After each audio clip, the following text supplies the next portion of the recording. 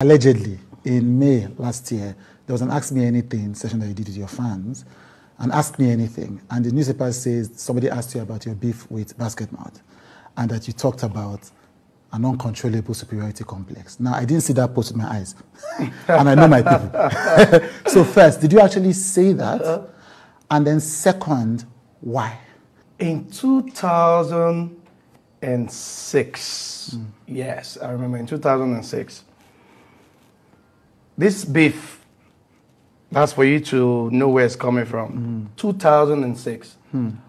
He usually would get gigs, like weddings, because, you know, when you are the rave of the moment, you can get multiple gigs. On a Saturday, maybe 2-3 weddings. So what he would do at that point in time was to, you know, go and attend one, you know, then maybe at some point leave this venue, catch up with the other venue, and then you will need somebody to stand in. So that was the opportunity I got from him at the time, which I am very, very appreciative of till date. Now, something funny happened. One of the gigs, per se, I got his endorsement to go standing.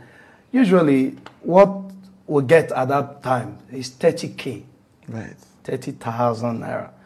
And 30,000 naira at that time was everything to me. 30,000 naira would buy me my pack of Indomie, recharge card, fuel for my Abeta pass, my neighbor generator, and then opportunity to just pay 1 or 2 people to join me to do 1 or 2 skits that I can just quickly put out.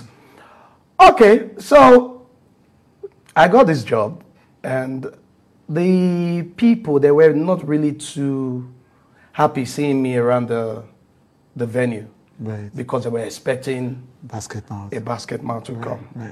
Long story short, the guy was later happy after the performance, and I think there was an exchange of numbers and what have you and everything, so I left.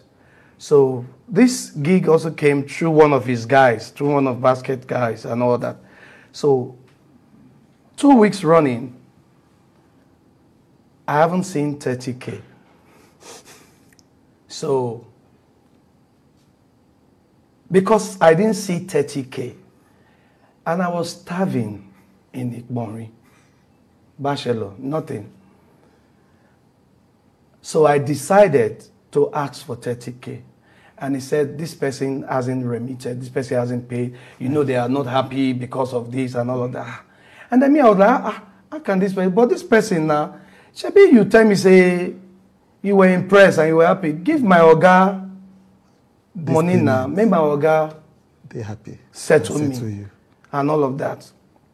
Now, me, I don't care if you give Basket 100K for the job, but my 30K is my 30K. But it was very funny to now hear from them knowing that this full payment has been made long before the event.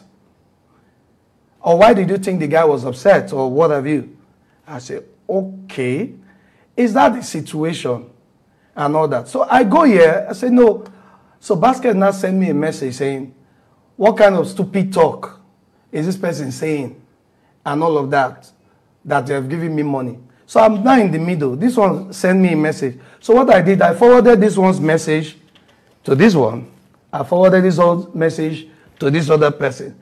So then I started fighting each other and all of that. I didn't do that because I wanted to get at Basketmouth per se. This was in 2006. I did that because I was hungry. I did that because I was hustling. I did that because I needed food on the table at the time. So if I'd gotten any other opportunity that brought me 30K, I probably would forfeit this one that I think I worked for. So the master said, that's it. For this thing that I did, I'm not going to work with him anymore. I'm not going to do anything with him. I'm not going to do this. Nothing, our path will not cross and all of that.